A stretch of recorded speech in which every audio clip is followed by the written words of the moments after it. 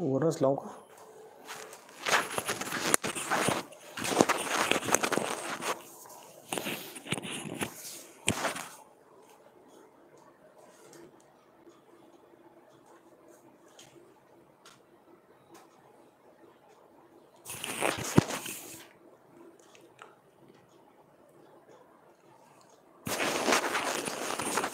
अब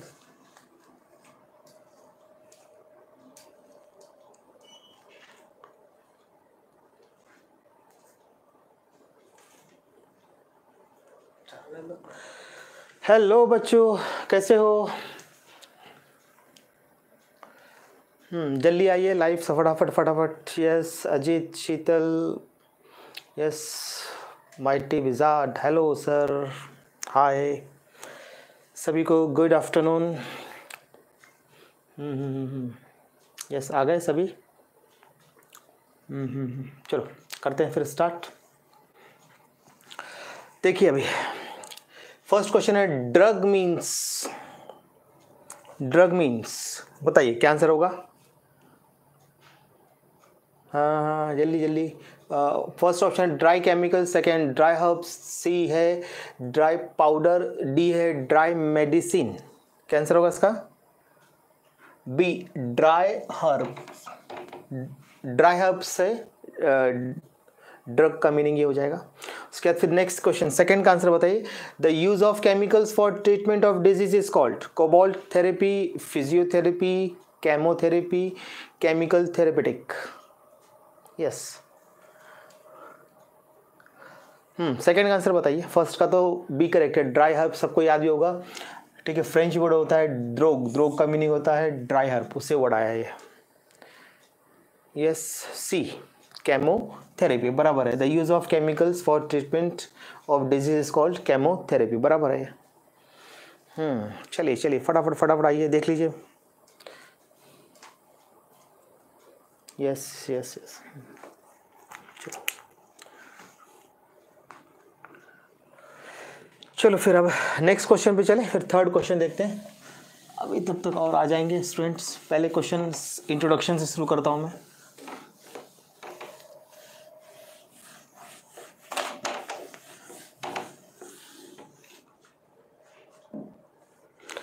yes question अब देखते हैं। क्वेश्चन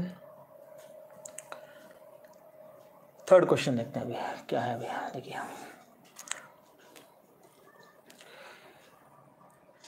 देखिए the characteristics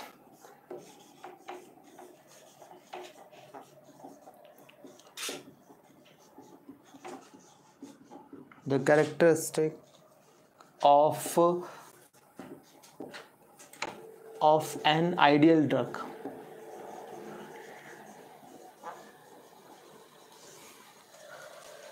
The characteristic of an ideal drug. First option में लिखने जा रहा हूं, to attack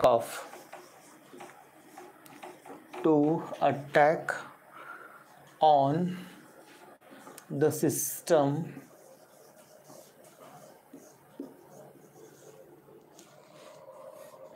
बी ऑप्शन है to have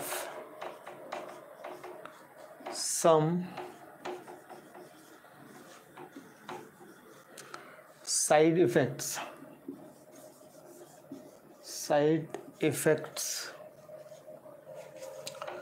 सी ऑप्शन है its action should be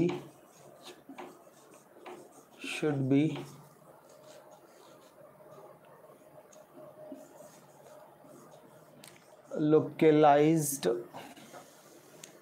to a site of requirement only, और डी ऑप्शन है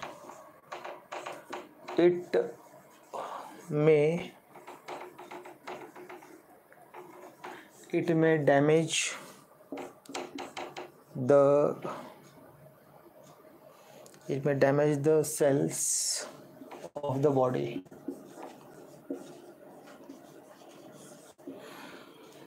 बताइए इसका आंसर क्या होगा? The characteristic of an ideal drug is, first option is to attack on the system, second is to have some side effects, C option its action should be localized to a site of requirement only, and D option it may damage the cells of the body. Yes, बताइए क्या answer है? C option बोल रहे हैं आप लोग. Buffering. C answer.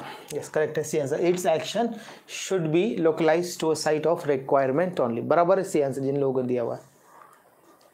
Okay यश गायकवाड़ ने मैंने पहले बोला था. चलो ओके चलेगा. यस, क्वेश्चन नंबर अब देखते हैं. क्वेश्चन नंबर 4 देखते हैं यहाँ पर. Question number 4.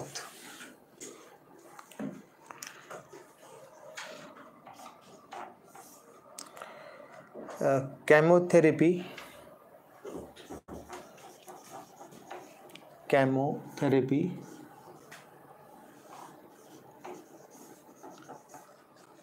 is the branch of science dealing with, A option है chemicals, B option treatment,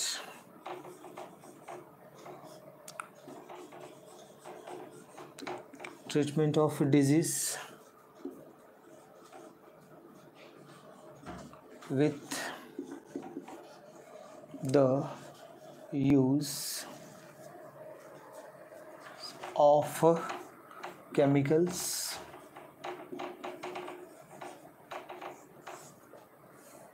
C option है कलर केमिस्ट्री, और डी ऑप्शन है treatment.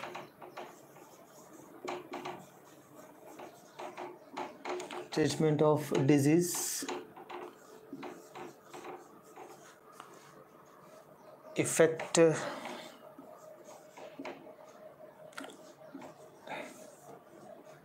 organism but do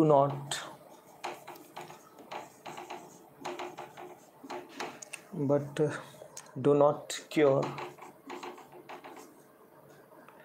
disease.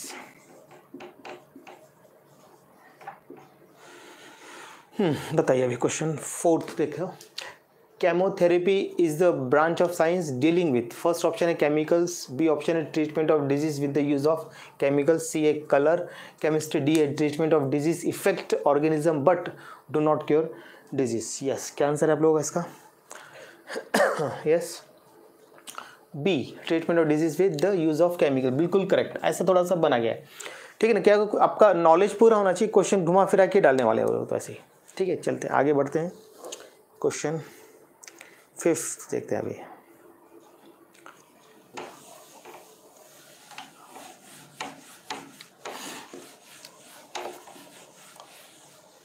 Question 5.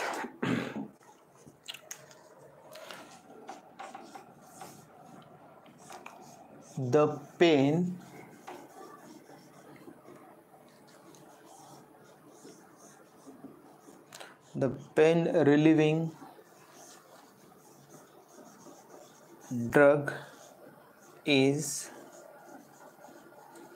known as, A option है इसका antibiotics,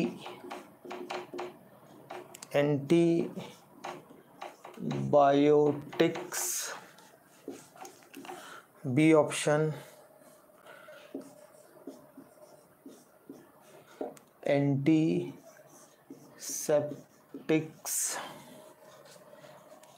C option analgesics, D option antipyretics, antipyretics.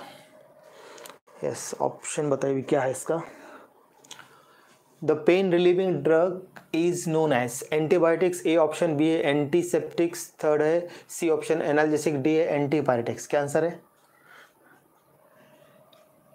Analgesic, C answer ना, correct है। चलिए आगे बढ़ते हैं। क्वेश्चन 6।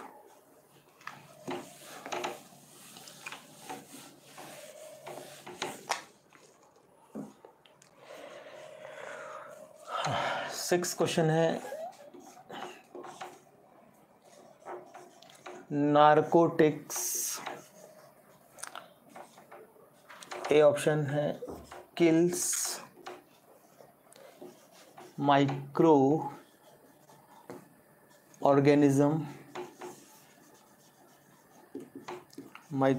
ऑर्गेनिजम्स, बी ऑप्शन है लोअर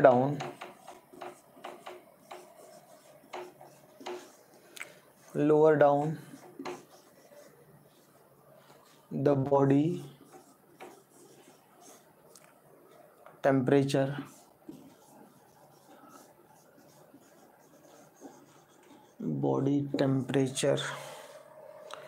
सी ऑप्शन है immediately,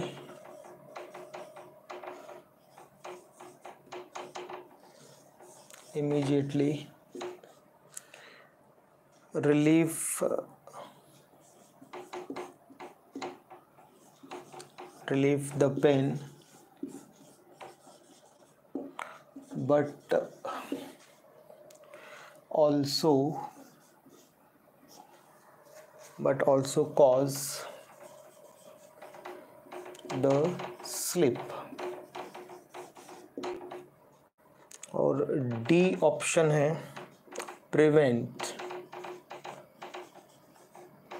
prevents the growth of bacteria। चलिए बताइए नार्कोटिक्स क्या है। सबके आंसर सी दिख रहे हैं मेरे को, तो सी गजब, यस करेक्ट है।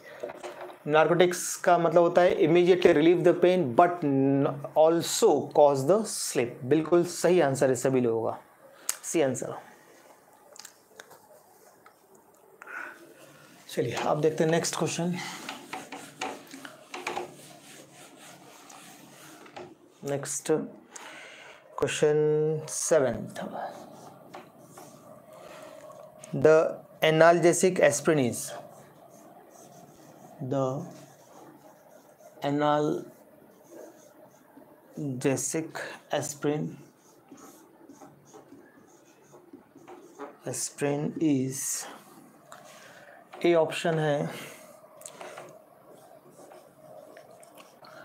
Phenyl salicylic acid, B option है acetyl salicylic acid,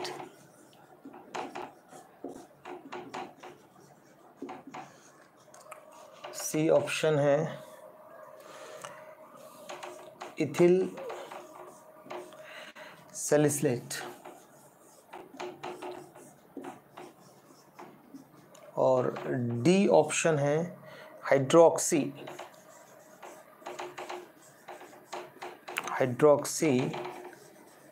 benzoic acid. Yes बताइए क्या आंसर इसका। यार बाप, सबके बी दिख रहे हैं, फटाफट बी गजब। एसिटिल सैलिसिलिक एसिड बिल्कुल सही आंसर है सभी लोगों का, बिल्कुल सही। ये चैप्टर 30 बस अपना आज इजी चैप्टर सारे कंप्लीट हो जाते हैं आज, ठीक है ना। अब कल मैं लेने वाला हूँ कोऑर्डिनेशन कंपाउंड, ध्यान देना। कल अपना कौन सा चैप्टर रहेगा? कोऑर्डिनेशन कंपाउंड में, पहले बता दे रहा हूँ कोऑर्डिनेशन कंपाउंड पे हम कल लेने वाले हैं। क्वेश्चन 8, 12 बताऊंगा, रिमाइंड करते जाऊंगा बार बार में। एस्प्रिन, एस्प्रिन इज, देखो उसी को घुमा के लिख रहा हूं मैं अभी, 2 मिथिल, क्योंकि एस्प्रिन थोड़ा important, 2 Mithil benzoic acid, B option, 2 hydroxy benzoic acid, C option, 3 hydroxy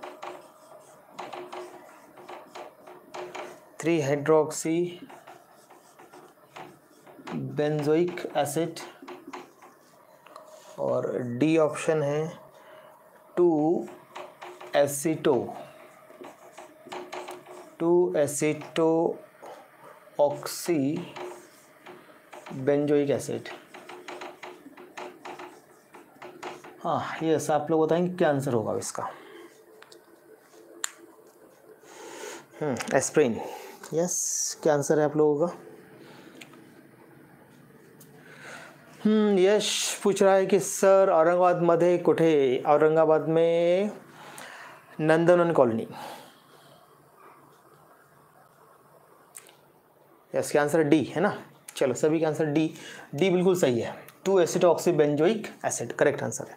उसका आईपीसी नेम है ये, ऊपर जो लिखा था वो कॉमन नेम था इसके पहले वाले क्वेश्चन में, तो common name, aspirin, commercial name, ये सब आपको आने चाहिए। ठीक है, चलिए 8 क्वेश्चन हो गए, अब बात करते हैं 9th question.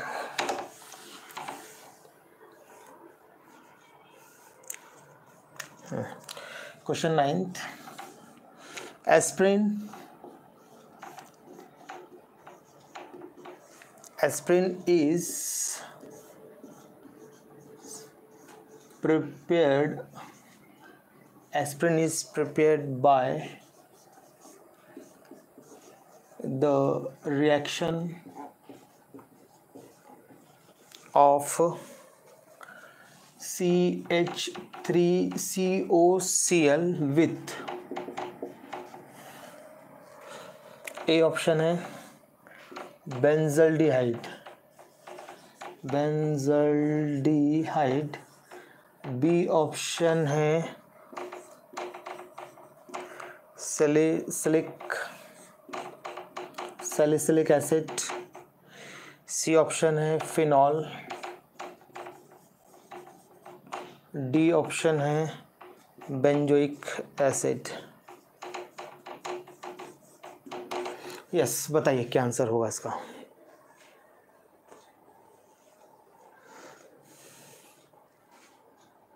Aspirin is prepared by the action of acetyl chloride with, aspirin is prepared by reaction of acetyl chloride with benzaldehyde, salicylic acid, phenol, benzoic acid. बताइए क्या आंसर है। बी सैलिसिलिक एसिड, बराबर है।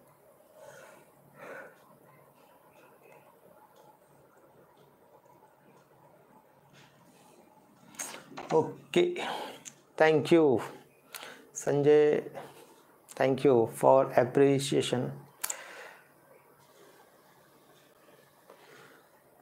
PDF से बाद में देंगे, पहले कंप्लीट हो जाए दो ना अपना पोर्शन। अभी कैसा भी ये अभी पूरा एक अपना जो मैंने हेलोजन डेरिवेटिव अल्केन से लेके अभी ये लास्ट तक पहुंचा, देखो पूरा कंटिन्यूस चैप्टर चल रहा है लाइफ आपने, ठीक है ना। अभी इसके बाद कोऑर्डिनेशन लूँगा तो आपका, उसके बाद फिर डीएफ लूँगा तो आपका एक बुक आपकी complete, second book, first book रह जाती है बस। फिर फर्स्ट बुक के तो 7 चैप्टर है, ठीक है ना। उसके बाद फिर 8 चैप्टर होने के बाद आपका पूरा 12th पूरा खत्म हो जाता है लाइव लेक्चर लेके मेरे, है ना। उसके बाद फिर हम 11th पे शुरू जाएंगे फिर बाद में, है टाइम है बहुत है अभी, तो लॉकडाउन ही बहुत चल रहा है, 14 उसके आगे भी बढ़ने की चांसेस है, दिख रहे हैं, है ना। चलिए आगे बढ़ते हैं, टेंशन मत लो, सब आराम से, और मेरे पे छोड़ दो, मैं बराबर करके देता आपका, आप टेंशन मत लो, मैं धीरे धीरे सब आराम से कर देता, सब हो जाएगा। आप सिर्फ स्टडी करके बैठिए। अब आपका कल का चैप्टर मैं बार फिर बता रहा हूँ, कोऑर्डिनेशन कंपाउंड है कल का चैप्टर आपका। क्या चैप्टर है? Coordination compound. सभी को रेडी करके रखना है कोऑर्डिनेशन कंपाउंड, ठीक है ना।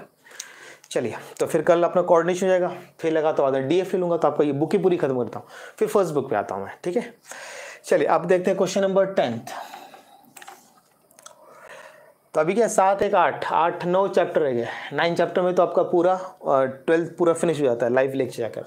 उसके बाद जब ये पूरे हो जाएंगे ना, फिर मैं बाद में आपको मैं PDF प्रोवाइड करना शुरू करूँगा। फिर से मेरा काम वही रहेगा, सिर्फ PDF तैयार करके आपको डालना है, ठीक है ना। आप टेंशन मत लीजिए, पहले जलने दीजिए। अब अपना मत ब्रेन लगाइए, मैं अपने हिसाब पर, बहुत से बच्चे सजेशन दे सर ऐसा कीजिए वैसे, मैं आराम से देता हूँ, सब होगा बराबर, ठीक है ना। चलिए आप देखते हैं 10th क्वेश्चन बोला है कि a substance.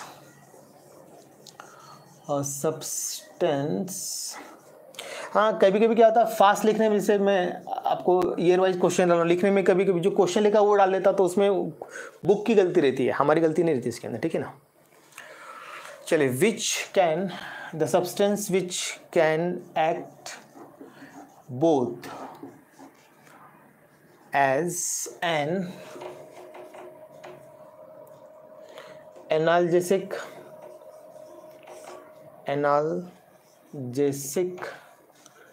and antipyretic is, option देने जा रहा हूं मैं अभी। क्विनीन, बी एस्प्रिन, सी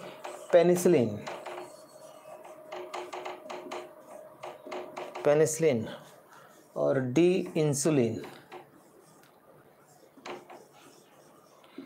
भाई बताइए क्या आंसर होगा इसका, क्या बोल रहे हैं भाई। टेस्ट पेपर दो ना देंगे ना फिर, पोर्शन टेस्ट पेपर पहले कैसे देंगे, पोर्शन होने के बाद में टेस्ट पेपर होते हैं, पहले नहीं होता कुछ, ठीक है ना। पहले टेक्स्ट पूरे क्लियर चाहिए हमको, सब आएगा। साले पर पोर्शन होने दो, हर एक चीज़ आपको बताऊंगा, हर एक पॉइंट बताऊंगा, और आपको ये बताऊंगा कि हर किस चैप्टर से क्या आएगा इस साल, ये भी बता दूंगा मैं आपको कि ये इसमें से ही आने वाले हैं आर्टिकल्स, क्योंकि अभी थोड़ी स्टडी चल रही है इस पर, तो आपको निकाल के दे देंगे वो, आप टेंशन मत लीजिए, वो मेरा काम है। इसका आंसर बी है aspirin, substance which can act as both as an analgesic and antipyretics. वो आपका एनाल्जेसिक बिल्कुल करेक्ट है, ठीक है ना। सभी के आंसर बराबर आ रहे हैं। ओके, अब देखते हैं 11th क्वेश्चन। 11th क्वेश्चन देखते हैं।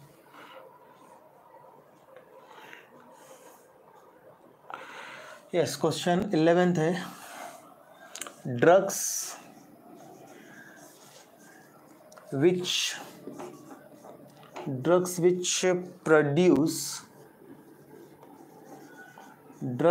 produce sleep and reduce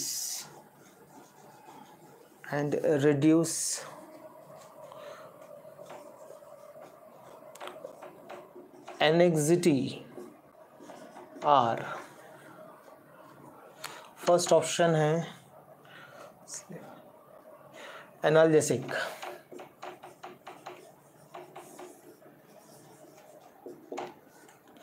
yes analgesics, spelling wrong हो गई। बी एंटीबायोटिक्स,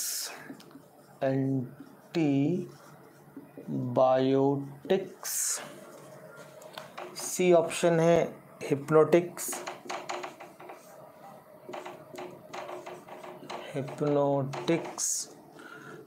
डी ऑप्शन है एंटी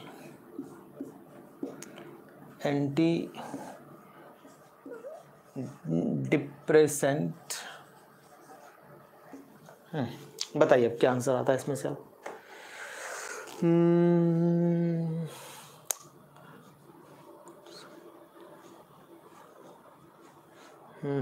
ट्रैंक्विलाइजर, हाँ ट्रैंक्विलाइजर, लेकिन उसमें क्या बोला है कि drugs which produce sleep and reduce anxiety are, tranquilliser बराबर है, लेकिन उसमें से पहचानना पड़ेगा आंसर क्या होगा। सही आंसर एनाल्जेसिक्स होगा, नहीं एंटीबायोटिक्स, नहीं हिप्नोटिक्स, यस सेडेटिव ये आएगा, ये ट्रैंक्विलाइजर में हिप्नोटिक होते हैं।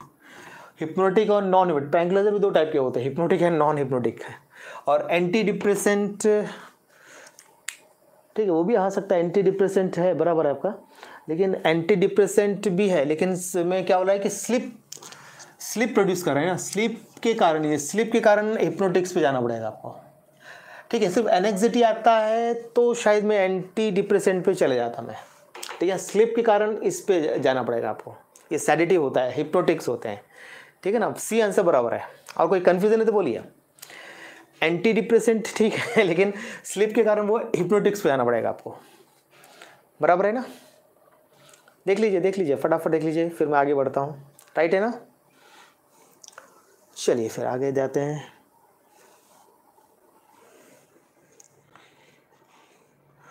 यस, आप जाते क्वेश्चन नंबर 12 पे आते हैं।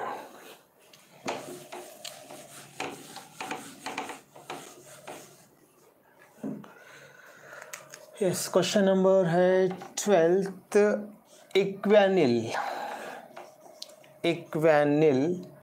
इज, यहाँ पे एग्जाम्पल बहुत याद रखना पड़ता है इसके अंदर। इक्वेनिल क्या होगा ये? ट्रैंक्यूलाइजर,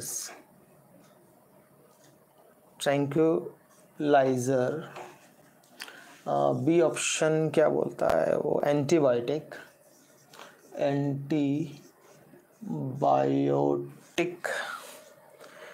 सी ऑप्शन है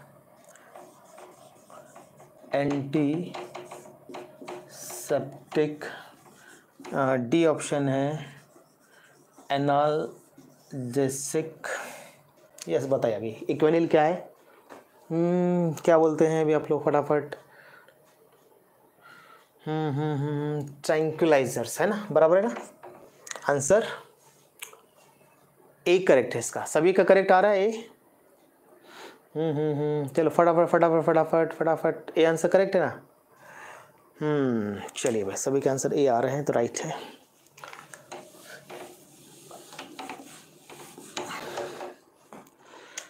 यस, क्वेश्चन अब देखते हैं 13 अब। तो कभी diazepam is used, A option है to kill bacteria,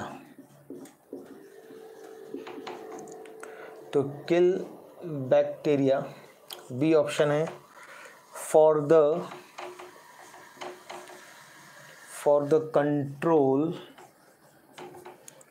the control of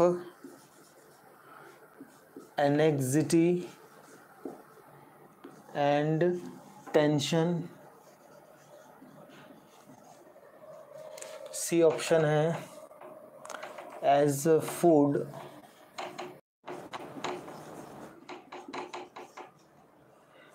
preservation, food preservation, और माइक्रो ऑर्गेनिज्म।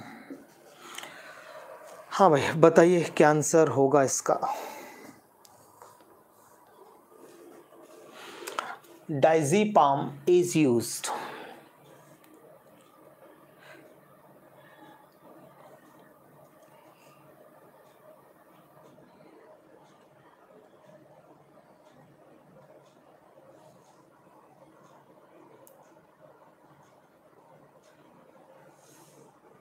हाँ भैया, आप लोग का डिस्कशन बंद कीजिए, फटाफट आंसर बताइए क्या आंसर आएगा। डायज़ेपाम कहाँ है, क्या होता है ये? ट्रैंक्यूलाइजर है क्या? नहीं, फूड प्रिजर्वेटिव नहीं, diazepam is not a food preservative, wrong है जिन्होंने सी बोला है। इसका आंसर बी है, for the control of anxiety and tension, this is a tranquilliser diazepam. देखेंगे पढ़ के आप, करेक्ट है ना। यस। चलिए question number 14।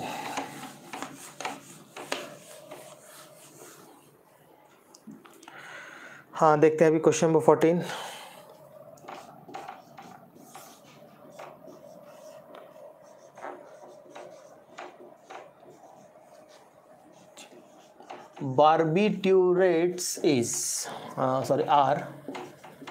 Barbiturates are A है slip producing, B antibiotics, okay, C है non hypnotics,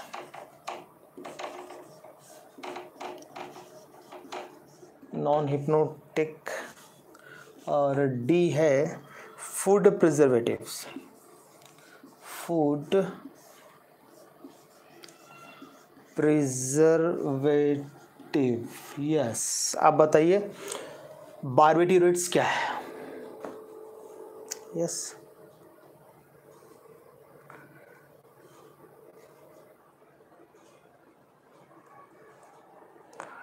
B answer. Barbiturates are sleep producing, antibiotics, non hypnotic और फूड प्रिजर्वेटिव। यस, जल्दी जल्दी बताइए इसका आंसर क्या होना चाहिए। बारबिट्यूरेट्स, वीरोनल, सिकोनल, याद है ना आपको, लिमिनल, तो ये सब क्या होते हैं? स्लीप प्रोड्यूसिंग होते हैं। आंसर ए होना चाहिए इसका। ओके, चलिए अब क्वेश्चन नंबर 15 पे आते हैं अभी। क्वेश्चन नंबर 15, देखिए अभी बोल रहा है कि 1% phenol is A option anti malarial, B option है एंटी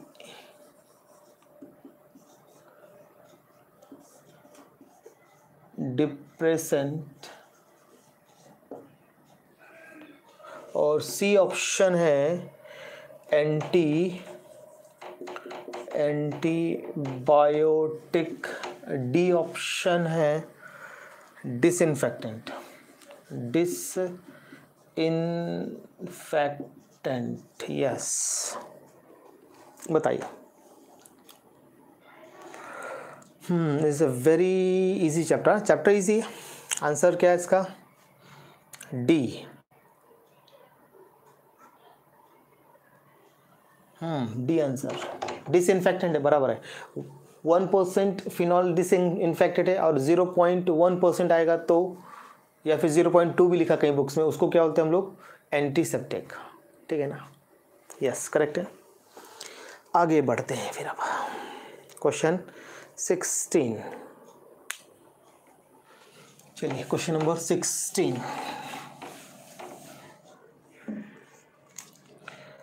देखिए अभी बिथ्योनल इज यूज्ड। क्वेश्चन नंबर 16, देखिए यहाँ पर बिथ्योनल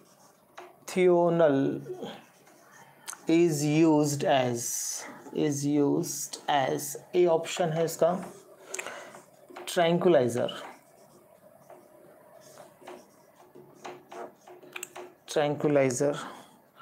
बी ऑप्शन है एंटीसेप्टिक,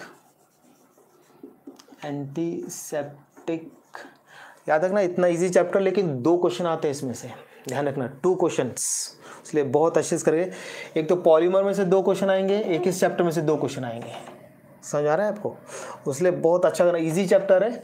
एक आप बैठ गए इसको तो याद करने के लिए, तो 1-1, 2-2 घंटे में अभी चैप्टर अलग कर सकते हैं फटाफट, क्योंकि 12th में पढ़ाई होगा ना। तो अभी कैसे 2 या 3 घंटे, ज़्यादा 3 घंटे लगेंगे, परफेक्ट हो जाएगा चैप्टर आपका। एंटीपायरेटिक। चलिए बिथ्योनल क्या है भी आपको बताना है यहाँ पर। अरे बहुत लोग आंसर आ रहे हैं, correct. Antiseptic, B answer correct है। बिथ्योनल इज एंटीसेप्टिक, जो मेडिसिनल सोप में यूज़ करते हैं इसको, बराबर है कि नहीं? चलिए बहुत बढ़िया। क्वेश्चन नंबर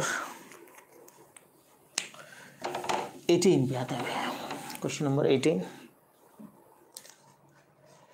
सॉरी 17 पे आ गया अभी हम लोग, 16 हुआ ना अभी, 17 सॉरी। देखिए अभी amino glycosides are used against,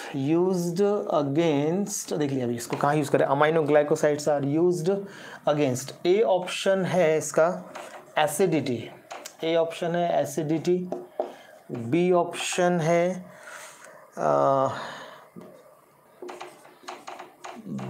bacterial infection, C option है लॉस ऑफ एपेटाइट, और डी ऑप्शन है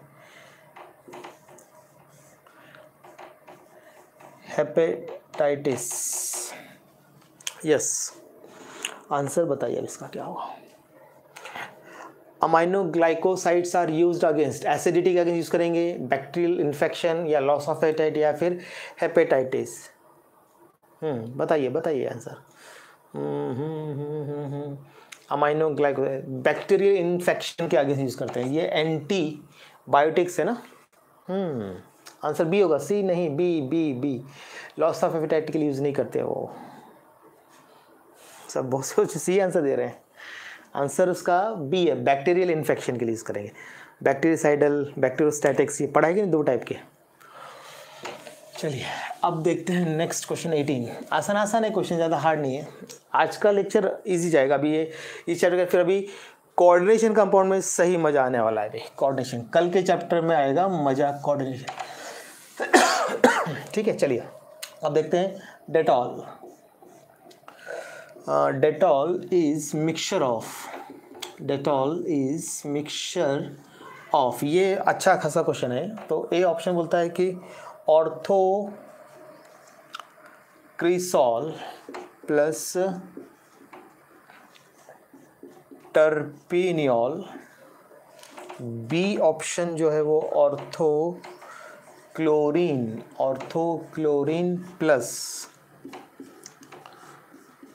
टर्पिनियोल, सी ऑप्शन बोल रहा है क्लोरोऑक्सिलिनॉल प्लस टर्पिनियोल, और डी ऑप्शन है फिनॉल प्लस टर्पिनियोल। यस, बताइए क्या आंसर होगा इसका। सी आंसर, ये तो याद हो गया, बहुत से बच्चे 12th में अच्छे से याद कर लेते हैं। सी आंसर बिल्कुल करेक्ट है, क्लोरोऑक्सिनॉल और टर्पिनियोल करके। ठीक है ना, बढ़िया है।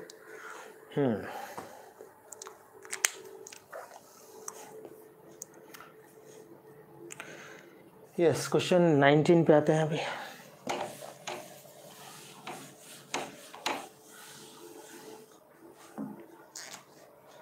Yes, question 19, which of the following is not an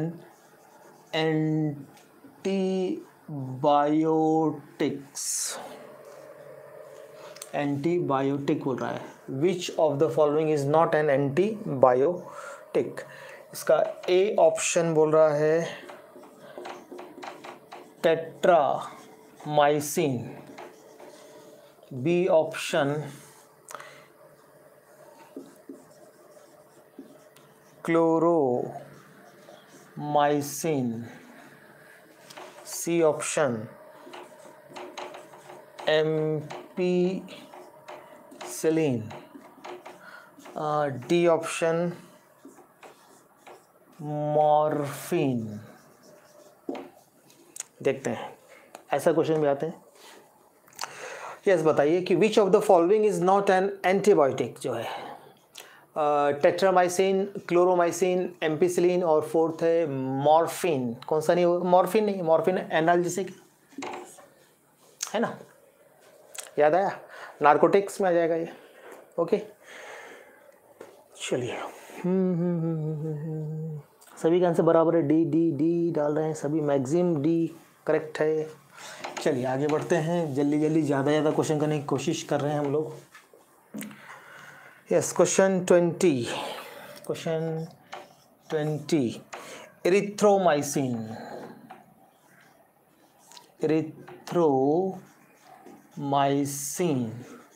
erythromycin is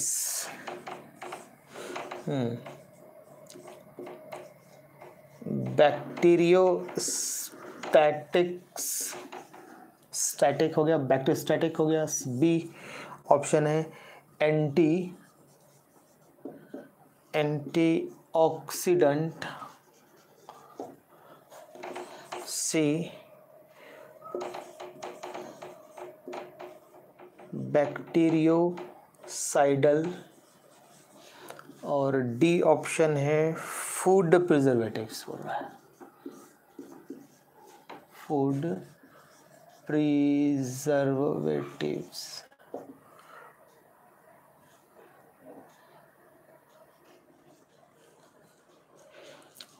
हाँ बताइए एरिथ्रोमाइसिन क्या है। अब देखो ए और सी में से होगा बैक्टीरियोस्टैटिक होगा कि बैक्टीरियोसाइडल, बताइए। ए और सी में से ही आंसर है, जल्दी जल्दी। एरिथ्रोमाइसिन क्या होता है, बैक्टीरियोस्टैटिक्स होता है, याद आया क्या? नहीं बैक्टीरियोसाइडल नहीं है, बैक्टीरियोसाइडल तो आपका सिर्फ पेनिसिलिन में आ जाता है, ये नहीं आएगा। ए आंसर करेक्ट है इसका।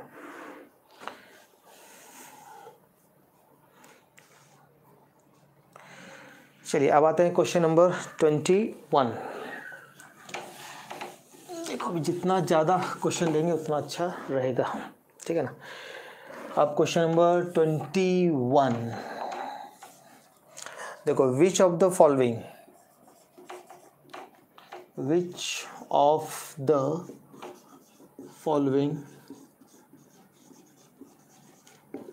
कम से कम 30 क्वेश्चन तो हो जाने चाहिए। Which of the following is used in the preservation of food,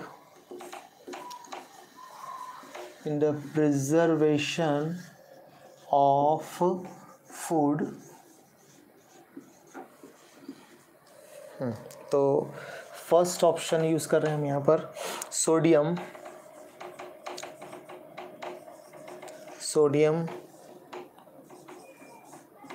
sulphate.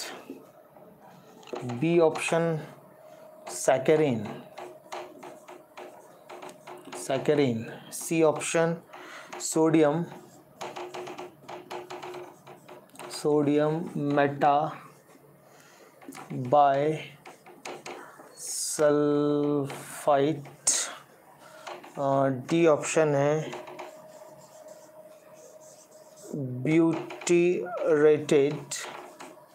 ब्यूटेरेटेड hydroxy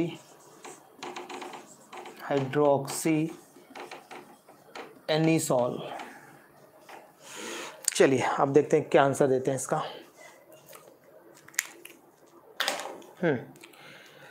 question बोल रहा है which of the following is used in the preservation of food. हाँ भाई यश लेट हो गए, आई एम लेट। चलिए अब लग जाओ क्वेश्चन सॉल्व करने में। ए ऑप्शन है सोडियम सल्फेट, बी ऑप्शन है सैकरीन, सी है सोडियम मेटा बाइसल्फाइट और डी है ब्यूटेरेटेड हाइड्रोक्सी एनिसॉल। बताइए याद रखना फूड प्रिजर्वेट, ये जो है ना आपका, ये याद रखना है प्रिजर्वेशन ऑफ फूड बोल रहा है ये, जरा ध्यान दीजिए ना क्वेश्चन पे। तो क्या होगा, बी सैकरीन तो आर्टिफिशियल स्वीटनिंग एजेंट है, वो नहीं है। हाँ और क्लियर नहीं आ रहा है सर, आंसर इसका सी है सोडियम मेटा बाइसल्फाइड। देखो सल्फाइड्स याद आ रहा है आपको, सल्फर ट्राइऑक्साइड, ठीक है ना, केमिकल्स में आ रही है। केमिकल्स है, फिजिकल और केमिकल दो टाइप के, ये केमिकल्स में आ रहा है, बराबर कि नहीं? सी आंसर याद आया। चलिए आएगा। चलो एक मिनट जरा मैं इंक भर लो, लाइट हो गया है पेन, एक मिनट। हाँ थोड़ा पेन लाइट चल रहा है।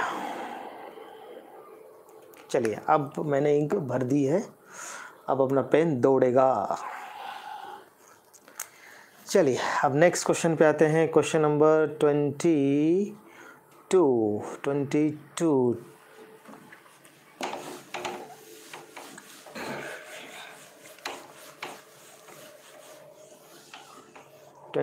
देखते हैं।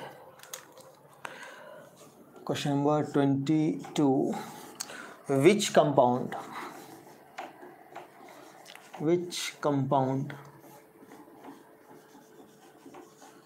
is used as a preservation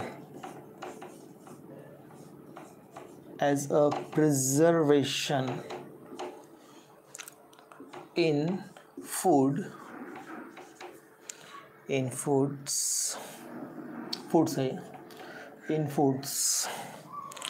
A option use कर रहे हैं हम लोग सॉल्ट, यहाँ लिख रहे हैं हम लोग salt of sorbic acid. B option है सिट्रिक एसिड। सी ऑप्शन है एस्कॉर्बिक एसिड। डी ऑप्शन है सैकरीन। चलिए बताइए। क्या बोल रहा है? Which compound is used as preservation in foods. तो ए ऑप्शन है सॉल्ट्स ऑफ सॉर्बिक, बी है सिट्रिक, सी है एस्कॉर्बिक और डी है सैकरीन। यस बताएंगे। ए आंसर है ना, salt of sorbic acid, propionic acid, ये सब हम as a food preservative use करते हैं। ठीक है, चलिए अच्छा खासा आर्टिकल है, केमिकल्स का ज़्यादा पूछे जाते हैं। चलिए अब आता है क्वेश्चन नंबर, यस कौन सा क्वेश्चन है? Question number 23।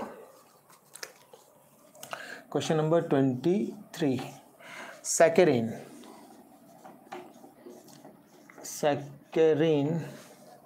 is dash times sweeter, ठीक है ना, sweeter than cane sugar। A option है 10, बी ऑप्शन है 100, सी ऑप्शन है 550, डी ऑप्शन है 200। यस बताइए। हाँ यस 2000 नहीं है बेटा, वो तो एलिटेम होगा वो। हाँ जो 550 बता रहा है वो करेक्ट है, मतलब 550 तो सी आंसर बिल्कुल करेक्ट है इसका। सैकरीन जो होता है फर्स्ट आर्टिफिशियल स्वीटनिंग एजेंट है जो केन शुगर से 550 टाइम्स स्वीटर, ठीक है ना, बराबर है कि नहीं? डी नहीं आंसर, एलिटेम का आंसर है वो। चलिए अब आते हैं क्वेश्चन 24 पे आता है।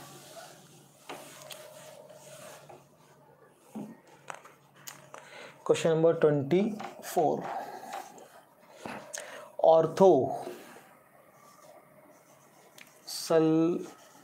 ऑर्थोसल्फो बेंजोइक एसिड है ना, ऑर्थोसल्फो बेंजोइक एसिड इमाइड इज, देख लीजिए अब अलग नाम लिख दिया मैंने, ऑर्थोसल्फो बेंजोइक इमाइड इज क्या होगा ये? सैकरीन को बोलते हैं, सैकरीन सॉरी। बी ऑप्शन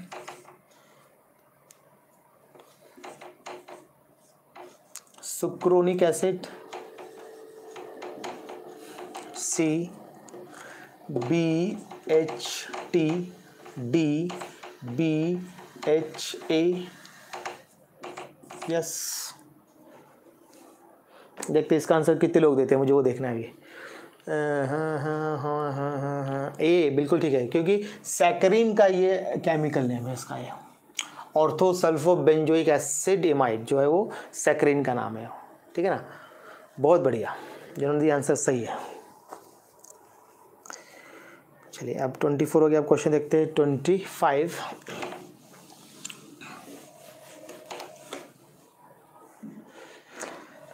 इस question 25, BHA is, A option है एंटीऑक्सीडेंट,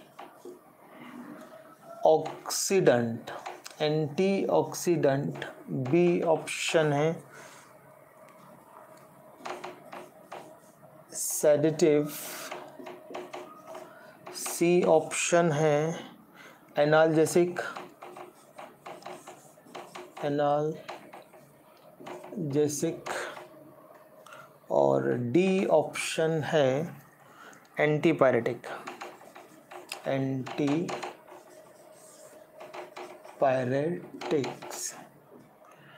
आप पायरेटिक कर लेते हैं। यस, बताइए क्या आंसर होगा। BHA क्या होता है? यस, बहुत इजी है, बहुत ए बहुत आसान है, एंटी ऑक्सीडेंट में आ जाएगा। चलो बहुत बढ़िया है। Good good good good good. चलो अब थोड़ा उसी में ट्विस्ट करके देता हूँ थोड़ा मैं आपको। क्वेश्चन 26, क्वेश्चन 26 देखिए।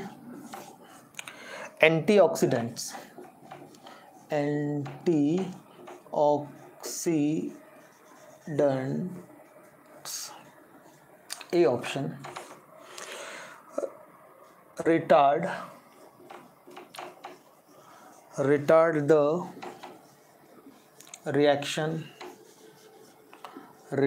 the reaction of oxygen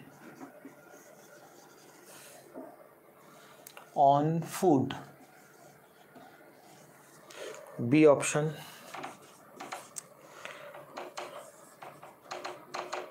favor the oxidation reaction, C option। favor dehydration और D ऑप्शन है cause हाइड्रोलिसिस। बताइए क्या आंसर होगा इसका। एंटीऑक्सीडेंट्स क्या है? Retard the reaction of oxygen on food, फिर बी है फेवर द ऑक्सीडेशन रिएक्शन, सी है फेवर डिहाइड्रेशन, डी है कॉज हाइड्रोलिसिस। यस, इस चैप्टर का वेटेज सिर्फ 2 क्वेश्चन का है, मतलब 2 मार्क का है। 2 क्वेश्चन जरूर आते हैं इसमें से। ये आंसर करेक्ट है, retard the reaction of oxygen on food. ठीक है ना, एंटीऑक्सीडेंट जाके उससे रिएक्शन करके आगे का जो स्पॉइलेज इसको प्रिवेंट करता है। ये आंसर करेक्ट है। यस, 26 हो गए हैं। अब देखते हैं 27।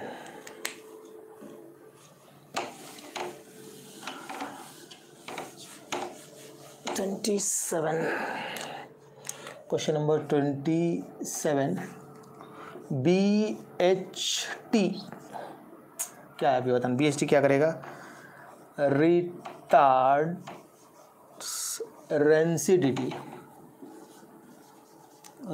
Rancidity of oil. B option है preserves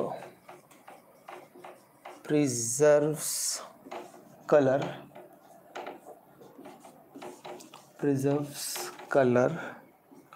odor and flavor of food। C option है रिटार्ड्स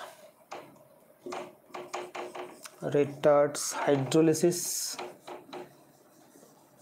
एंड डी ऑप्शन है ए एंड बी। बताइए BHT क्या करेगा? हाँ भाई, क्या आंसर है?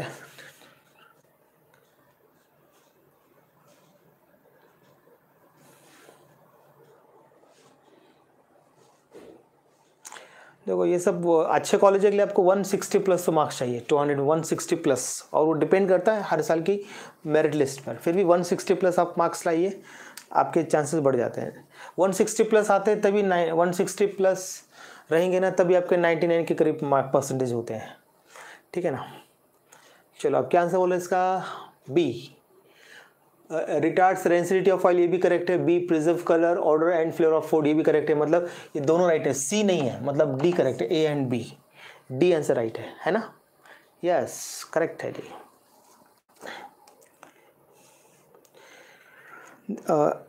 देखो कॉलेज वाले इसके बारे में हम करेंगे बाद में डिस्कशन। आप लोग क्या करो, अभी आप लोग सिर्फ अपनी स्टडी पे ध्यान दीजिए, आपका स्टडी अच्छा रखिए, अच्छे परसेंटेज लाने की कोशिश कीजिए, आपका अच्छे अच्छे कॉलेज में सिलेक्शन हो जाएगा। मालूम है क्या?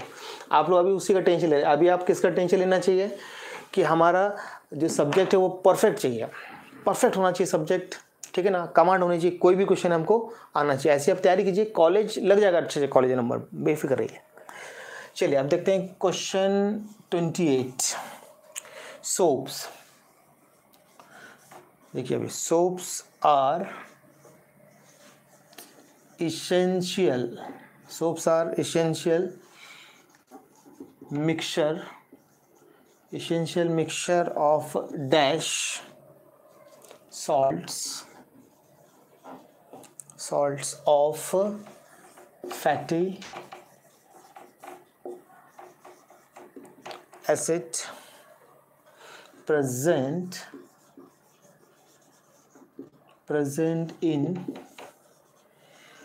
in fats and oils, ठीक है ना? तो ए ऑप्शन है पोटेशियम, बी ऑप्शन है पोटेशियम सोडियम, सी ऑप्शन है मैग्नीशियम सोडियम, डी ऑप्शन है कैल्शियम सोडियम। बताइए, soaps are essential mixture of dash salts और fatty acids present in fats और ऑयल्स। हाँ बताइए, soaps are essential mixture of sodium and potassium salts होता है, sodium potassium, ये आएगा आपका बी आंसर। यस नहीं दोनों होते हैं, जो sodium salts of fatty acid आएगा तो ये आपके कपड़े धोने की साबुन, potassium salt of higher fatty acid आएगा तो आपके नहाने की साबुन होती है, ऐसा रहता है।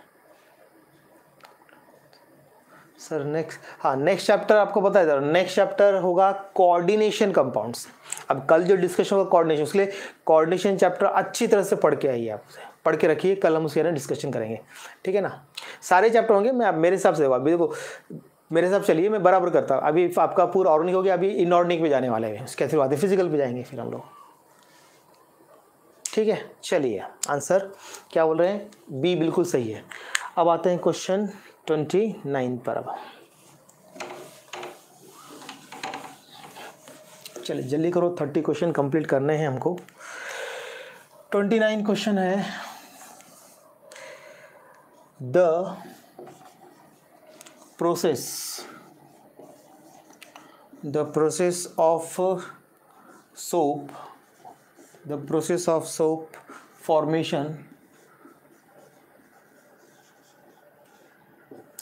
formation is known as A option esterification,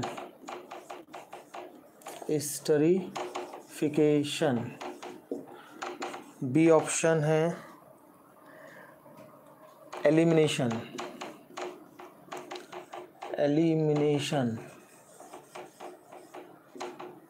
C option है saponification,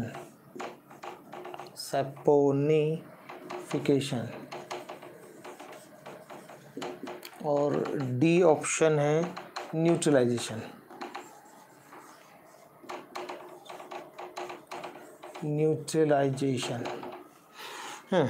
बताइए क्या आंसर होगा इसका? फटाफट बताइए। The process of soap formation is known as, उसको क्या बोलते हैं? सैपोनिफिकेशन हो। अप्रॉक्स ऐसे कैसे होता है, जब तक अभी कोरोना वायरस का जब तक पूरा हट नहीं जाता इंडिया से तब तक कैसे आएगा? चीन से तो नहीं हटा अभी तक, चीन में भी 3000 के ऊपर लोग हैं अभी भी अफेक्टेड। चलिए अब इसका आंसर क्या होगा? सैपोनिफिकेशन होगा। The process of soap formation is known as saponification. चलिए अब हम देखते हैं यहाँ पर लास्ट क्वेश्चन आज का।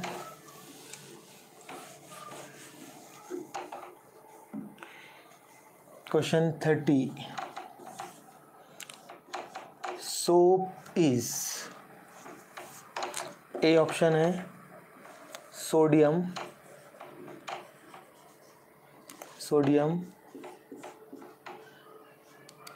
स्टीरेट, बी ऑप्शन है कैल्शियम स्टीरेट,